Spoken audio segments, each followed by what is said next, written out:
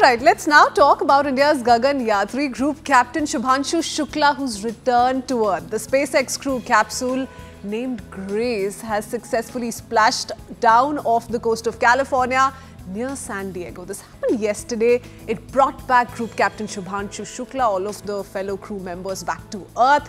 After this historic mission to the International Space Station, Shubhanshu Shukla has made the entire country proud by becoming the first Indian to visit the orbiting space laboratory. Right, the crew capsule splashed down at 3 p.m. IST. Group Captain Shukla was helped out of the spacecraft. Just look at those visuals. Everyone was all smiles. All of this took place 50 minutes later. Shukla is scheduled to return to Delhi on August 17th, so in a little more than a month from now. That was all announced by Union Minister Jitendra Singh. Group Captain Shukla is only the second Indian ever, you're going to keep hearing that fact, to visit space after Wing Commander Rakesh Sharma all the way back in 1984. He's the first Indian to set foot on the $150 billion International Space Station. And this achievement marks a significant milestone in India's space program overall. The entire country has been congratulating Group Captain Shukla on this incredible feat. And as we as a country continue to push boundaries in space exploration, we look forward to many such achievements in the future. Now, joining us to break all of this down, we're very excited to have on Mr. Mike Massimino. He's a former NASA astronaut himself. He's a senior advisor. Hello, sir. He's a senior advisor of the space program at the Interpret Sea, Air and Space Museum. Let's just go over to him. Mike, it's lovely to have you on. Tell us first, the Axiom 4 crew, they're back on Earth. If we could just ask you, zooming out a little bit, about the big picture, how does the commercialization of space, so what Axiom is hoping to do is do exactly that, their space goals, how does it impact the future of space exploration and research, according to you?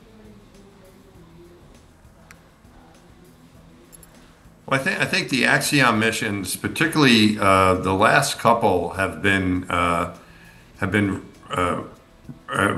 really successful missions and great missions, because it wasn't just individuals going to space. The last two missions, it was countries sending astronauts to space. In the case of India, it's been a long time since they had an astronaut sent to space, and it's also for the other countries as well, Poland and Hungary and other countries that have participated. So and these are professional astronauts that are going. These aren't just tourists. So I think that these types of missions where you see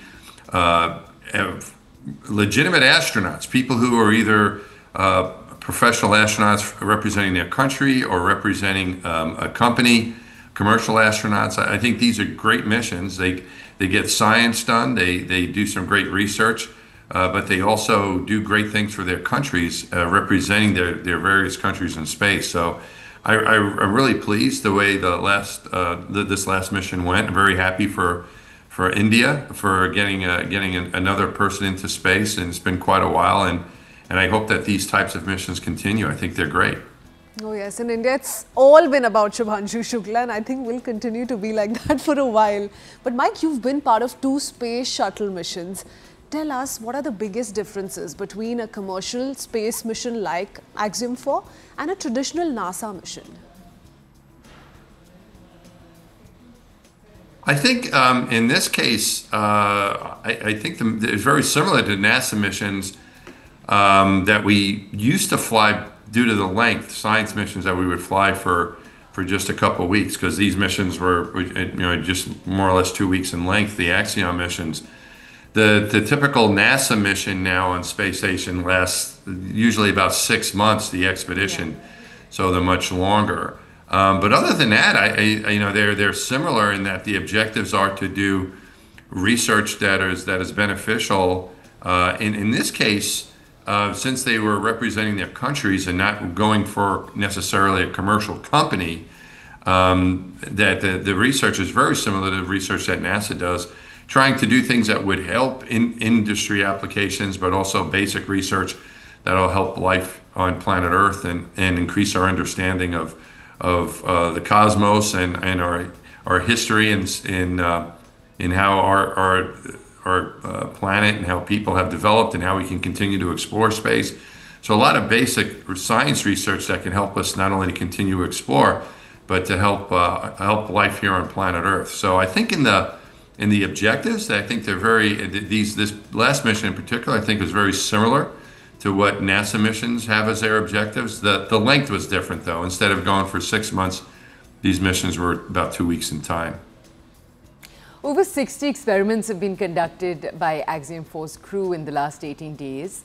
According to you, what are the big breakthroughs that can be expected from these experiments, just in terms of, both Earth-based medicine, future space exploration? Well, I think for the Earth-based applications, I don't know a whole lot about the experiments. I read about them, but some of them in particular, I think, were to help life on Earth in areas of agriculture and air and water, and making just general life on Earth healthier, and giving us better food supply and better environment. I think that those are some things, both on Axiom 4, but on other experiments that we have as well on the space station, that will help life here on Earth. I think for future space exploration, some of the biomedical experiments to understand how the human body reacts to space and how we can protect the human body from things like radiation, some of the hazards of space, I think will be very helpful. But so I think that it's a nice combination, as you pointed out, of doing things that will be helpful for us here on Earth, hopefully in the near term, but also for the future in exploration, where how we can protect people and understand how the human body performs and can maintain healthy in space. And I think learning how to do those things, keeping the humans healthy in space, also has implications and spin-offs of how we can help with our healthcare here on Earth as well. Mike, one question that's on everyone's mind is, what can we take from a mission like Axiom 4 and take to a Gaganyaan mission, for instance? So please answer that for us. How will this experience, the knowledge gained from Axiom 4, contribute to India's future human spaceflight program? And I'm in particular talking about Gaganyaan. Well, I think that this was a great way, a great next step. And India has, I think, a lot of potential in what they can do in space. They've accomplished a lot. I mean, certainly some of the amazing things they've gotten to do, launching their own rockets and landing on the moon about a year or so ago, and that was the rover on the moon. Just amazing accomplishments. And the next step, getting people to space with the program that they're planning, I think that's a wonderful program. I think that it's important to get people there, to have that experience, to have an astronaut from India that experienced 2 weeks in zero gravity, and it's not just the 2 weeks; it's also the training that is involved. And he was able to be trained with his colleagues. With my very good friend, one of my very good friends, Peggy Whitson, was the commander of that mission, the Axiom 4 mission. She and I were astronaut classmates, and wow, she's a terrific astronaut. I'm sure he learned a lot about space travel. She's a very experienced. She has more time in space than any other American, Peggy does, in history. So she has over, probably now about 680, getting close to 700 days in space, my friend does.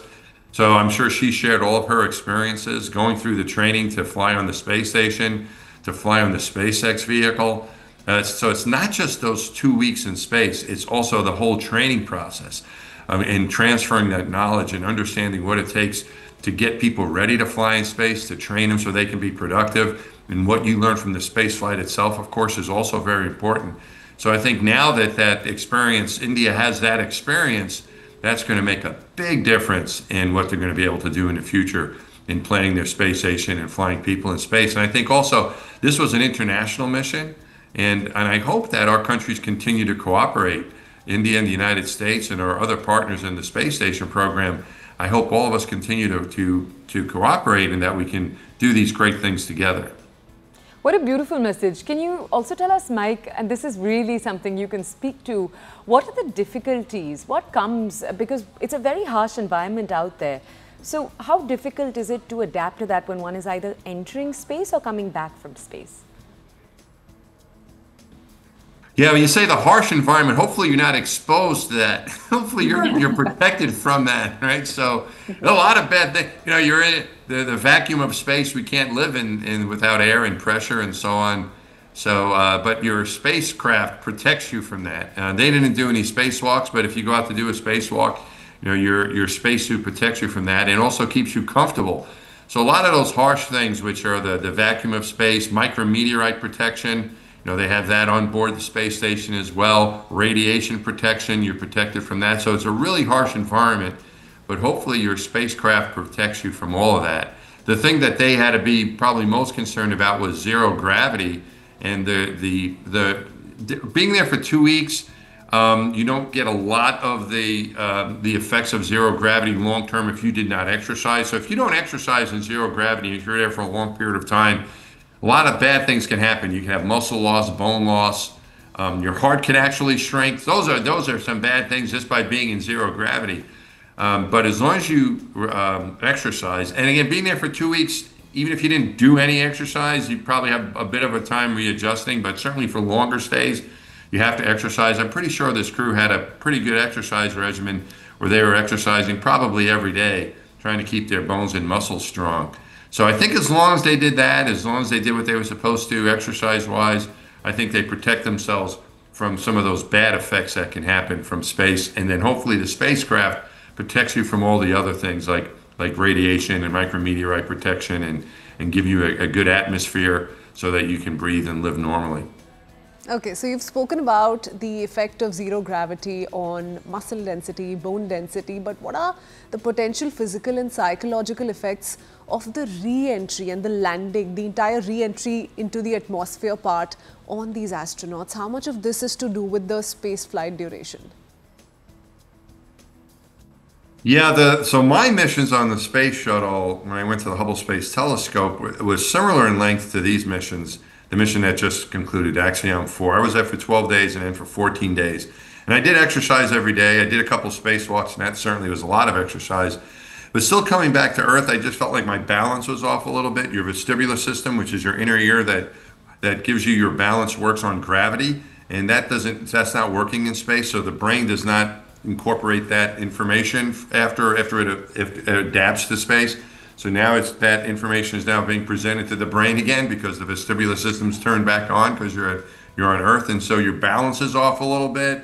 So you can't drive a car or fly an airplane for a couple of days until you make sure everything's working again. So I think that's going to be some of the adaptation. But you mentioned about the length of the stay and the length of the rehabilitation period. The time to readapt to Earth is directly related to the amount of time you have in space. So 2 weeks, it's not so bad. A couple days, a week, you'll be fine. But if you're up there for 6 months or so, it's quite different. It's a bigger adjustment. I've never experienced personally, but my friends who have told me, and I've observed what they go through, that they're healthy. There's nothing necessarily wrong with their health, but it's still an adaptation. You exercise in space, but that's different than exercising on the ground. You don't have the same load, you don't have the same pounding of gravity all the time that you have here on Earth. So that takes a little bit of time getting used to. And as you mentioned, the amount of time for readapting to the Earth is related to the amount of time you have in space.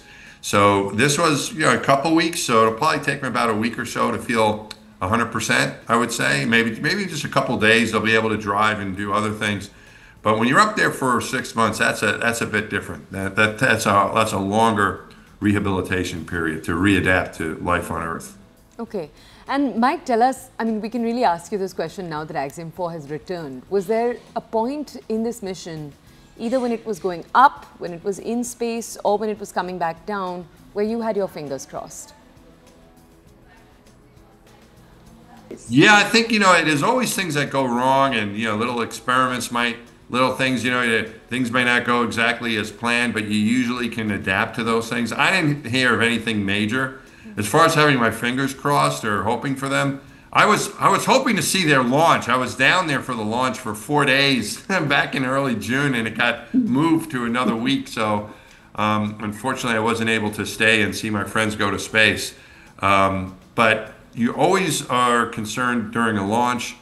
During the mission as well, it's maybe probability-wise, it's safer, but it's also then the entry. There's a few thousand degrees of heat as you re-enter the atmosphere.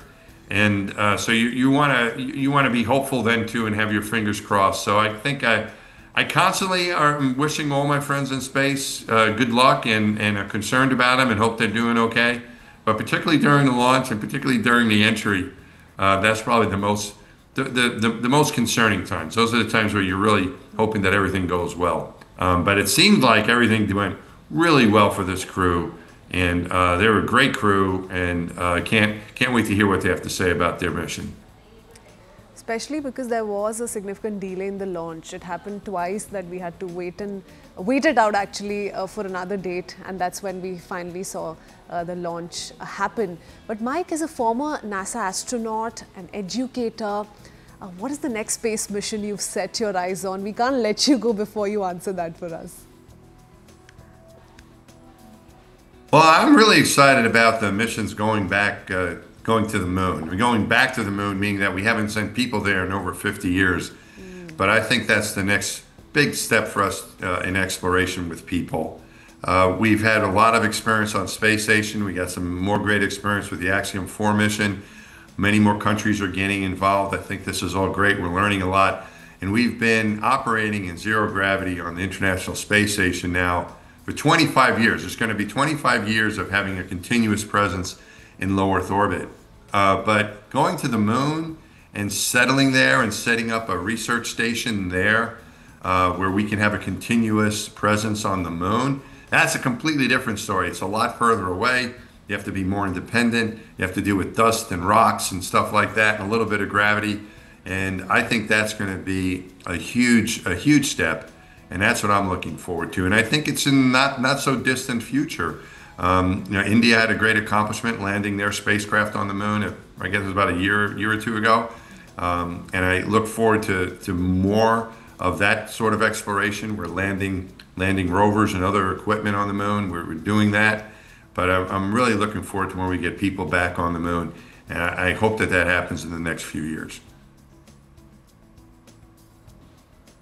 Okay, thank you for that, Mike, and we will connect with you soon, especially if we do happen to get to that point in the next few months itself, or perhaps a year or two. But that is time for us to head into a very short break. We're not done as yet. We'll be right back. Stay tuned.